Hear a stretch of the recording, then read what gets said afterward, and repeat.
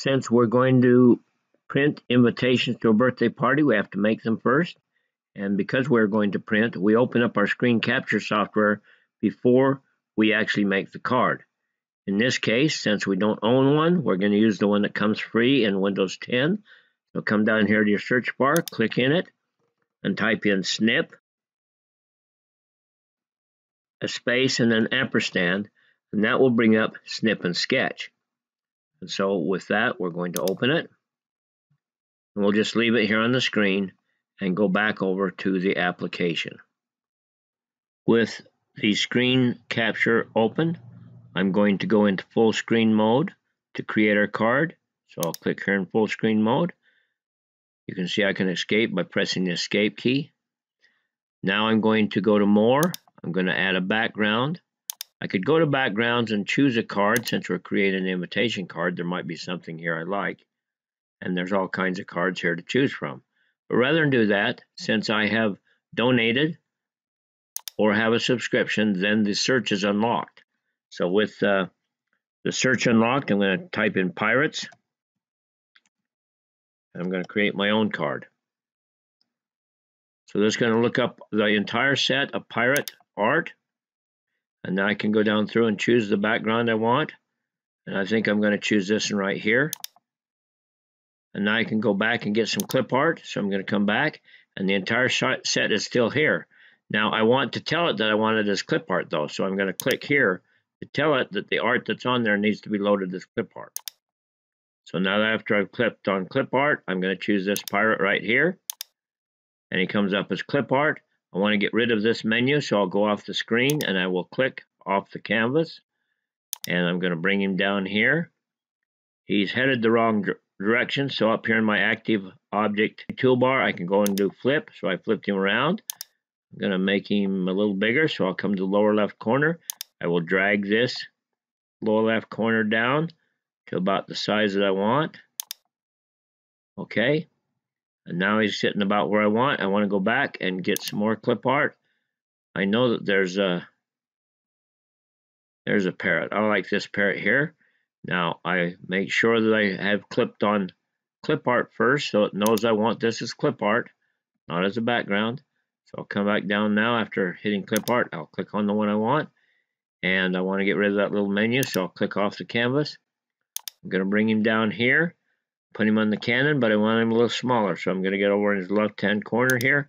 I'm going to drag this in. I'm going to place him down here on top of the cannon, and there's the card the way I want it to be. So I'll come up here to add text. I'll click in. Now that I've put in the first section, I'm going to bring it over here about where I want it to be. Right-click, and that will allow me to bring up the small menu and rotate. I'm going to put in the next portion.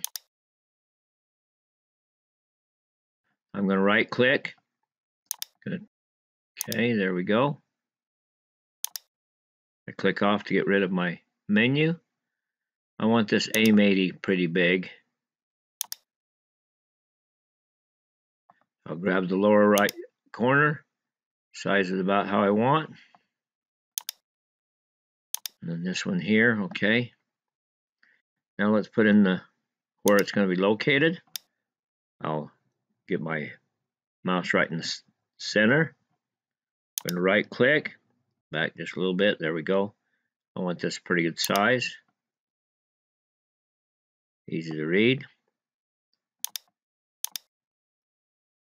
And now let's drag this down into here a little bit. I want this a little bit bigger.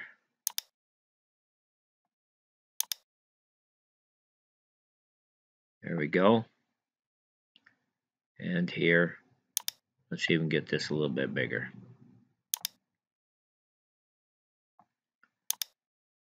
All right.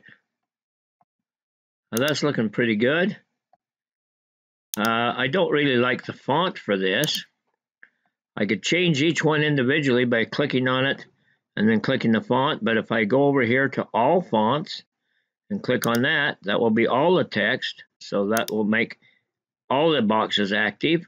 And now when I choose a font, there's a nice one there, but I'm going to use this Old English one down here. No, that's a little too fancy. Let's try this Old English. Oh, I like that one. That's a good pirate one right there. Now this color needs changed, and I could, there again, I could select each one and come up here on the palette and choose the color for each one. If I do that, then all colors won't change it. So I want to do them all together. So there again, I'm going to choose all text here. Now all my text is chosen. I'll go to the all text color box.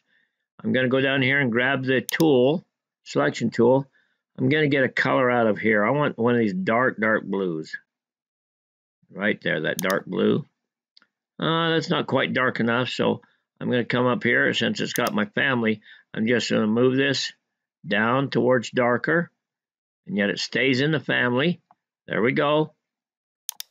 And that's ready to go.